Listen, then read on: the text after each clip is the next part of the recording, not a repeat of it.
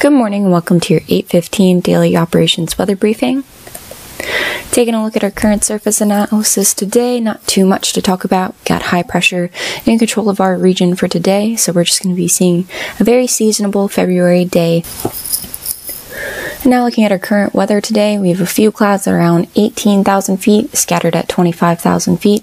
Wind is coming out of the north at 5 knots, temperature is 36 degrees, and relative humidity is 54%.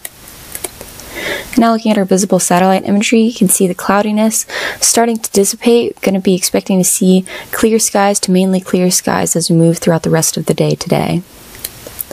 Now taking a look at our reflectivity over the next 24 hours, we are expected to stay dry, no chances of precipitation.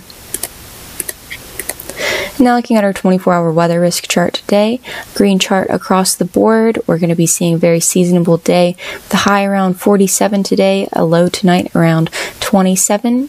Our winds are going to be fairly light throughout the next 24 hours as well. Currently out of the north at about 5 to 10 knots, going to be becoming varied less than 5 knots as we move into this evening, and then settling into a northeasterly direction at 4 to 8 knots Tuesday morning. And our tides for today are normal. And now looking at the next couple of days, Tuesday is going to be partly cloudy with a high of 46.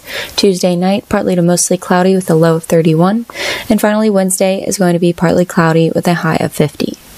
And that's going to conclude our 8:15 daily operations weather briefing. We will be back again at 10 a.m. and I hope you guys have a great day.